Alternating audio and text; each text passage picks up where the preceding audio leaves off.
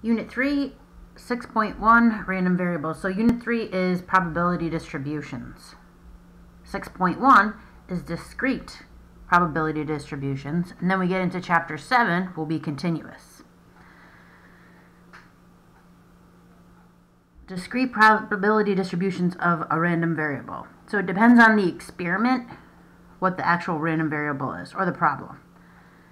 So for example, if you're rolling a die, the numbers 1 through 6, each one of those are the random variables. What's the probability of each happening? So, like I said, 6.1, discrete random variables. That means random variables whose possible values, they can be listed, they can be put in a chart. For example, the number that comes up on the roll of a die, or the number of siblings a randomly chosen person has. In Chapter 7, there'll be continuous random variables. There'll be heights or measurements, and that's when we get into the normal distribution. For now, they are discrete. They can be listed. So the first thing we're going to be asked is if something is a true probability distribution. Is it or isn't it? A probability distribution for a discrete random variable, each possible value is listed. So all of the probability has to be listed in the distribution. Probability of each variable has to be less than 1 whole or greater than 0. And it has to add up to 1 whole. You cannot have a probability that's below 0 or negative. You can't have a probability that's above 1. And the total sum of all the probabilities on your distribution has to add up sum to 1 whole. 100% of the probabilities must be displayed. So let's decide if each of the following is or isn't a true probability distribution. So these are the probabilities of my random variable x. My random variable x in this distribution is 1, 2, 3, or 4. Is this a true probability distribution? No, you can't have a negative probability.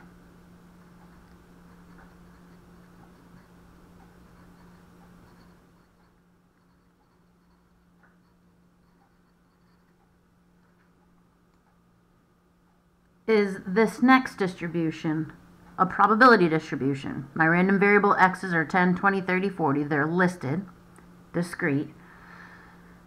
You cannot have a probability greater than 1. This is not a probability distribution.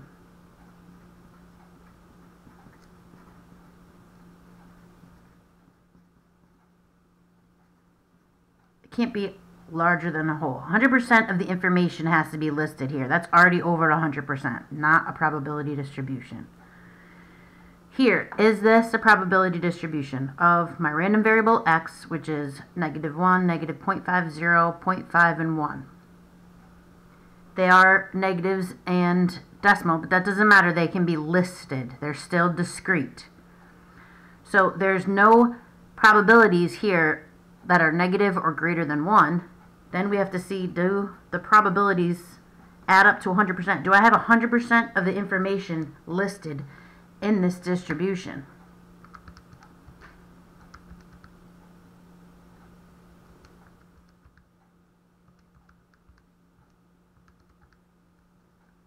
So the probabilities do add up to 1 whole, so yes.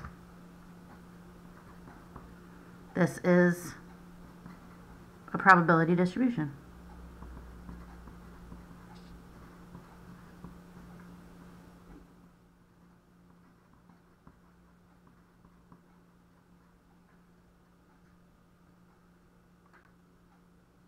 Next, you could be given a probability distribution and asked questions about the probabilities.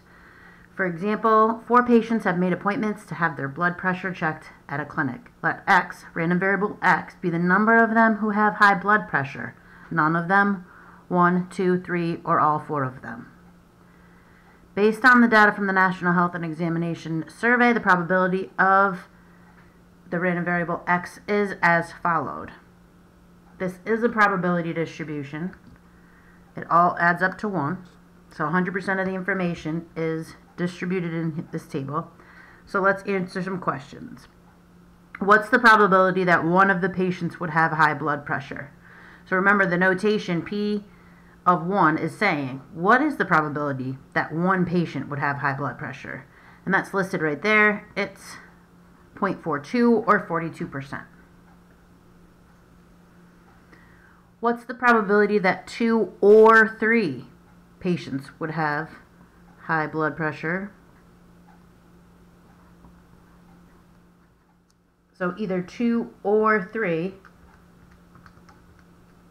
So that's going to be 35%, 0.35.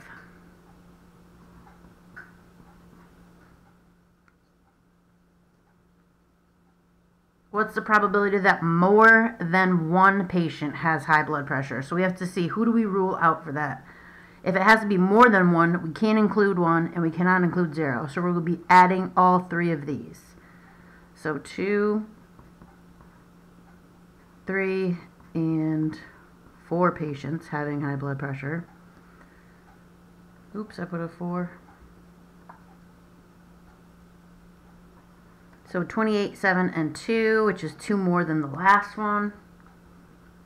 So 37%. What's the probability that at least 1? So who does that not include?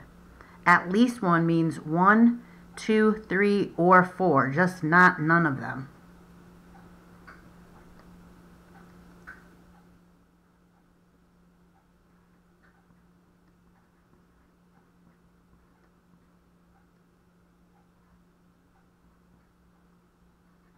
So I'm going to add them all except for 0.